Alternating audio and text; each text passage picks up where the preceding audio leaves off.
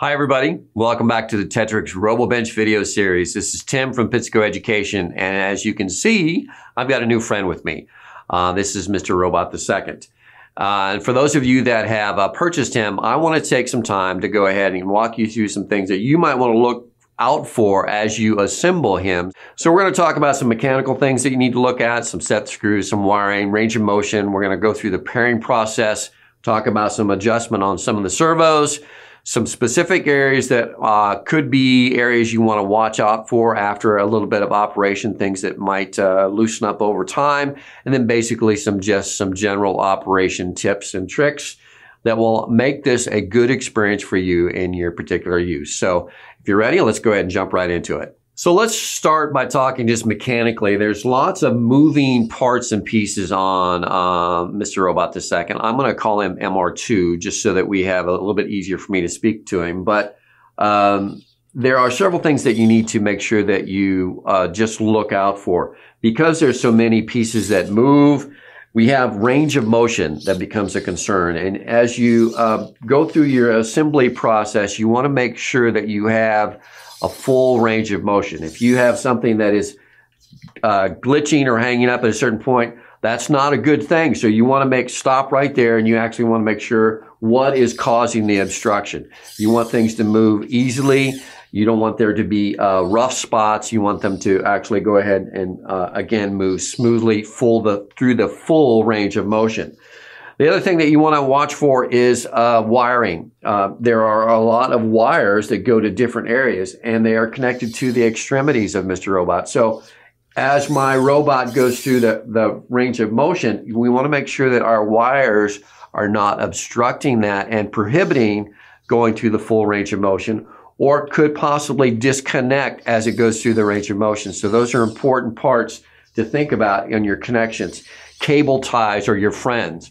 As you actually route the wires, making sure they're out of the way of gears, those type of things. Those are areas that you want to be concerned about as you go through and assemble Mr. Robot. Once you've gone through that, obviously you've got screws and things that you want to make sure that they're tight. You don't want to over tighten them, but you want them to be secure. The last thing you want to have happen as you move or operate him around is you don't want things falling off. So again, final assembly, you want to make sure that you go through just a general overlook, tighten everything down, make sure it's in place the way that you want it to be. So once we have all of those things in place, we're ready to do final adjustment on our servos and things. But before we do that, we have to pair Mr. Robot, power him on and pair him with our controller. So let's go ahead and do that next. So let's go ahead and walk through the pairing process. I've got everything assembled. I've got my prism connected to my robot. I have my teleop mounted. I have all of my wiring, my batteries, my power circuit is created. I'm ready to go. I'm going to go ahead and power him on with my on-off switch. I'll know that he's powered on because I have a blue indicator power light on my prism. I have a blue power light on my teleop.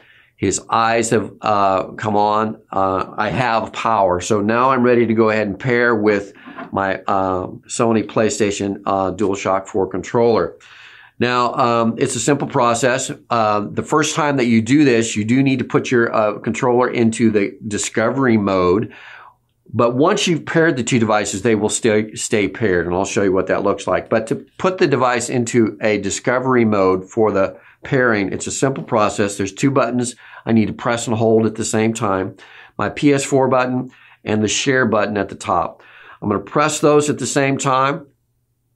I should hold them in until I get a flash of the white light on the light bar on my controller.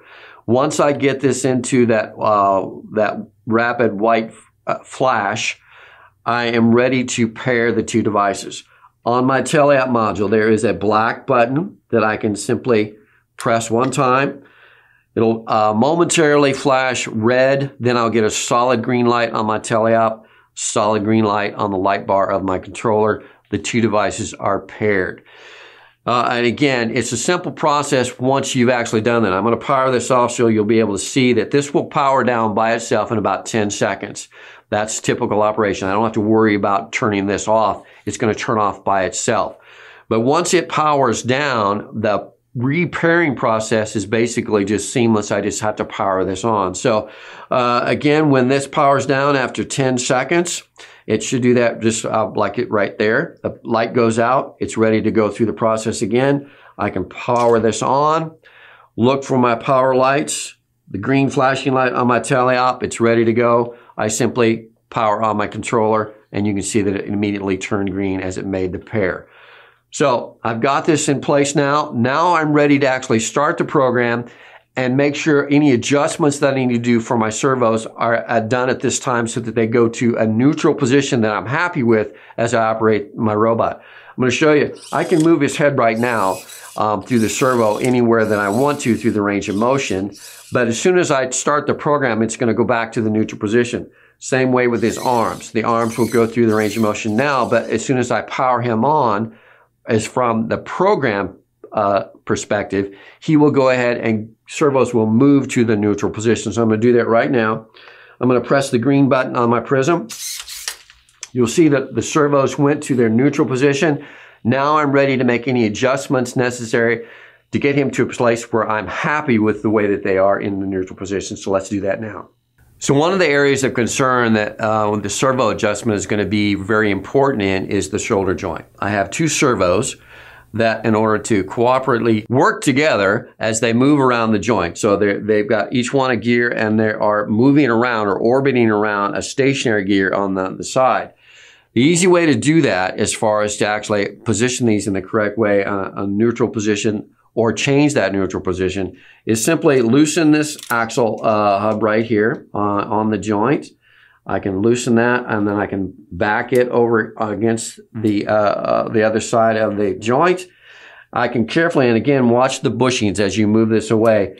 Disengage from the gear and you can see that now it freely rotates without rotating my servos. Power them on. They will go to the neutral position because of the program. Then I can position my arm where I want it to be in the range of motion from a neutral standpoint and then re-engage it onto the gear and then actually slide my axle hub back in place to hold it against the gear and then tighten that back up so that it stays in place. And that has then I've adjusted where the neutral position of that arm is going to hang naturally when the arm is not in motion. So that's a very first an important joint that you need to make sure of when you actually adjust the servos the same way. You can also adjust where the elbow will actually hang in the neutral position. Again, powered on, I can disengage my pivot arm on this side, slightly move it out and make an adjustment there. Again, so that in the neutral position, it's where I want it to naturally hang. Head is the same way. If I want that to be resting in a different position, I can disengage my gear, power my servo on, move it to the correct position, and then re-engage my gears. So that basically is an important aspect of adjusting and tweaking Mr. Robot II so that it actually works the way that you want it to for your particular application. One of the other areas of major concern as you operate Mr. Robot II over time is his feet. The feet were one of the areas of major kind of redesign for him, and there's some key points that you want to look at and keep an eye on as you operate him to make sure that he operates efficiently. And there are specifically 4 set screws that are part of the operation of the track belts that are important to keep an eye on. There's a set screw that is on the motor output shaft, a set screw on this bevel gear that engages that motor, and then the set screws on the sprockets. So those are important over time because if any one of those begins to slip, the belts will not drive and the feet will not actually operate correctly. So it's just a good idea over time. Occasionally just come back through, tighten those set screws, make sure they're firmly in place so that, again, the feet will operate correctly. So I think we're ready right now to go ahead and turn him back around and actually go through some general operation tips, exactly how he's going to work with the program we've written for the PS4 and the Prism and the teleop. So I'm going to go ahead and I'm going to power him on. I'm going to wait for all my power lights to come on, my green light to be flashing on my teleop. I'm going to power on my gamepad. Obviously, you see it went ahead and paired. I'm ready to go ahead and engage my program. Press my green button, and he actually comes to life. He's ready to operate. It's pretty simple. We actually gave him basically a tank style drive. In other words, as I operate the joysticks, I'm going to drive and control his feet. If I move my right joystick forward, his right foot is going to engage. If I do the left joystick, his left foot will engage. So I can move him backwards and forwards by engaging both together, or I can cause him to turn. So that's the basic drive operation of Mr. Robot II. His arms will be engaged, and I'm going to move him forward just a little bit so that he doesn't hit me. But his arms are engaged with the triggers on the PS4 controller. If I hold down the L1 trigger, his arm will raise. If I held down the L2 trigger, his arm will bend. So that will be basic operations of his left arm. Right arm is the same way. R1 raises my arm. R2 causes my arm to bend. So as I engage those arms, I can actually make his arms be move in the different directions depending on which button I press at any time. His head is on the hat button on the controller. So if I press the left side, his head will turn to the left. Press the right, his head will index to the right. If I press the center button, his head will come back to center. So that operates the head or the neck. The grippers on his arms, I'm going to actually bend his arm up so that you can see, are the square and the 0 or the O button, circle button on the controller. Square will cause the grippers to close. O, or the 0 button will cause the grippers to open. So that's the gripper operation. You can see that they were actually engaged together so that they will work together at the same time of the same button. So that's the basic operation of how he will work with the program that we've written.